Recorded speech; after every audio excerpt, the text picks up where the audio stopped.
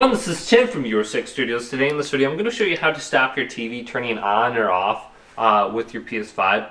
So if we just go back to the home screen on our PS5, we want to go up to the top to Settings and then select System. Now under here we want to go to HDMI, and we have these two different options. Under here we have Enable HDMI Device Link. This will link your PS5 up to your TV with the HDMI, and you can control it with your TV remote.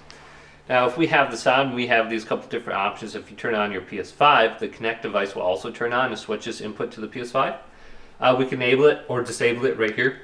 And then when we got Power Off Link, if you turn off the device connect to your PS5 will enter rest mode. So if you notice your PS5 entering rest mode when you don't want it, just disable that option on the bottom.